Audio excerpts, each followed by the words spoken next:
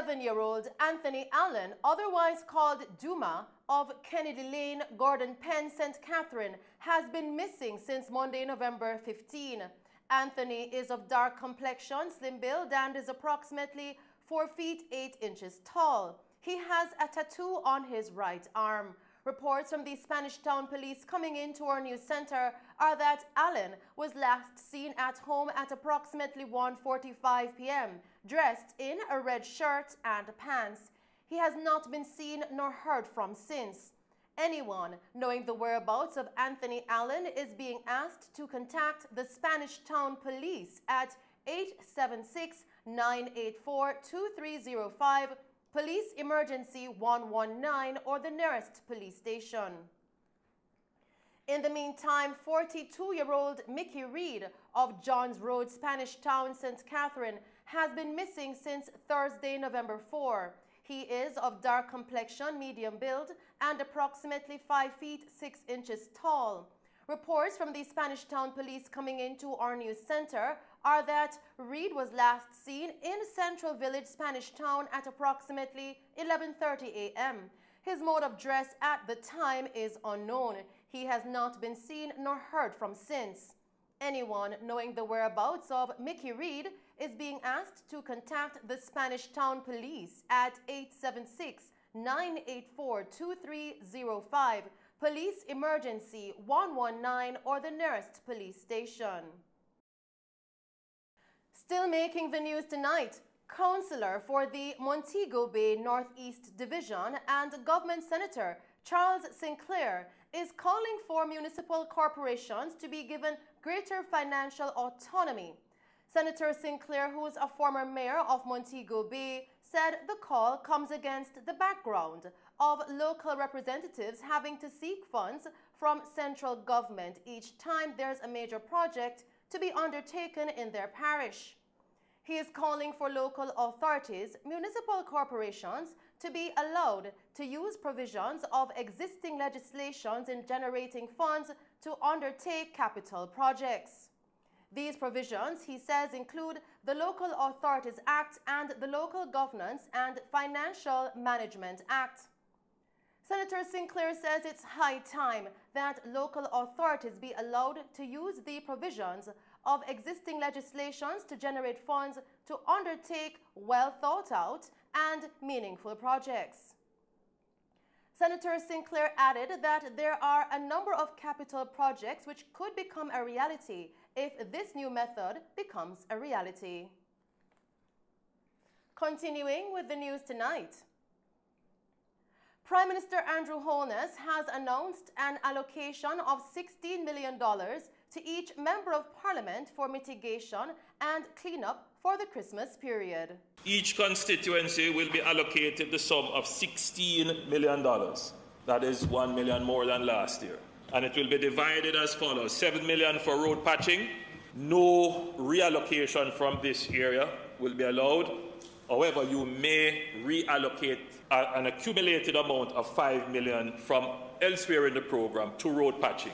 So 7 is the minimum, but you could reallocate to road patching to a maximum of 12. So people don't have any push. So Madam Speaker, for those persons, they can reallocate to patching if they so choose, or to gully cleaning, or to garbage collection. Prime Minister Holness, speaking in the House of Representatives, announced that of that sum, $4 million is to be allocated to debushing, all of which can be reallocated, but funds from the other areas of the program cannot be reallocated to it.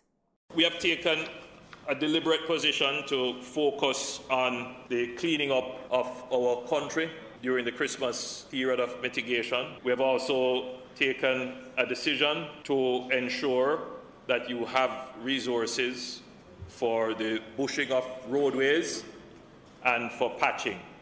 Madam Speaker, as is the case, these funds will remain available for use until the end of January next year. Meanwhile, the Prime Minister reminded MPs that those selected to carry out the work on their behalf must ensure it is done. that there are some persons who want to get the income but not do the work.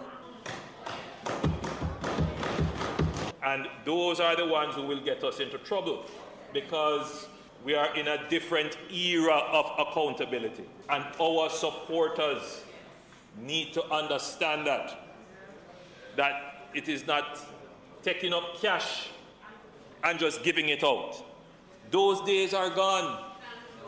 Those days don't exist anymore. Still tonight, Prime Minister Andrew Holness has made it clear that it is not the intention of the government to once again close schools. Madam Speaker, we have reopened our schools. We have seen cases reported of possible exposure to COVID-19. We haven't shut them when they have opened.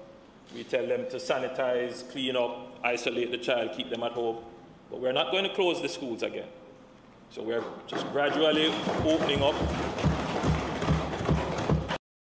Partial resumption of face-to-face classes began earlier this month after nearly a year and a half of the nation's children only being able to attend classes virtually.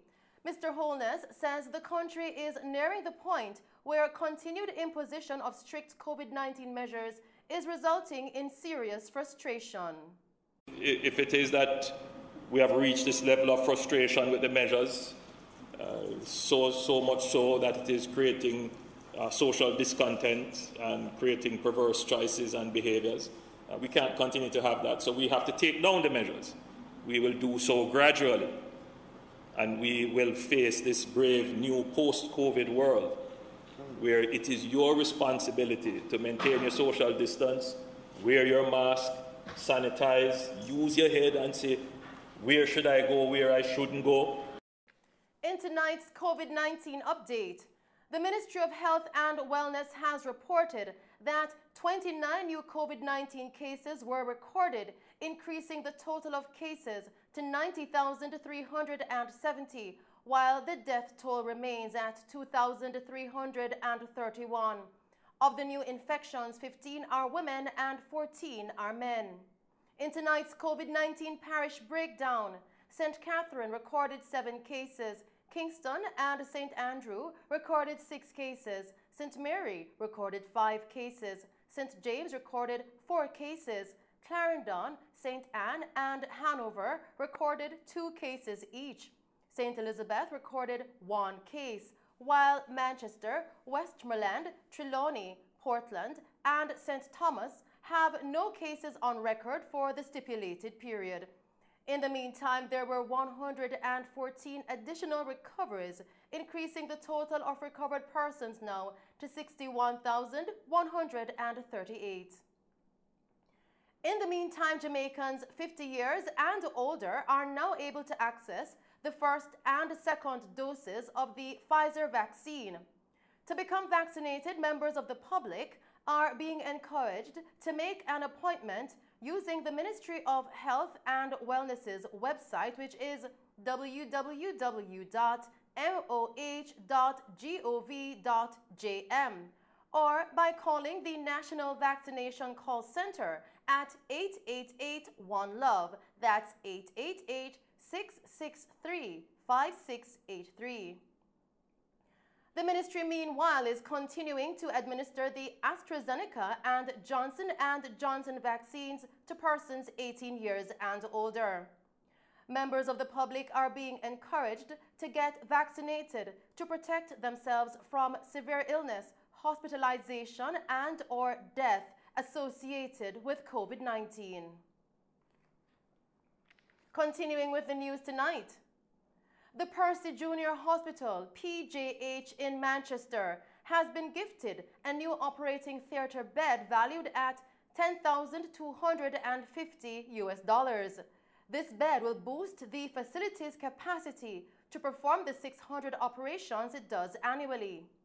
Senior medical officer at the hospital, Dr. Carlos Wilson, explained that the bed, donated by the Raquel Dixon Memorial Fund, RDMF, has become the hospital's primary and major operating theatre bed, which will be used daily for emergency and elective surgeries.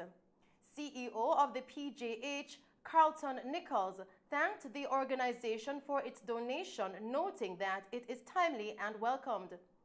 Founder of the fund, Oswald Dixon, noted that the RDMF is committed to the health, education, and well-being of Jamaicans.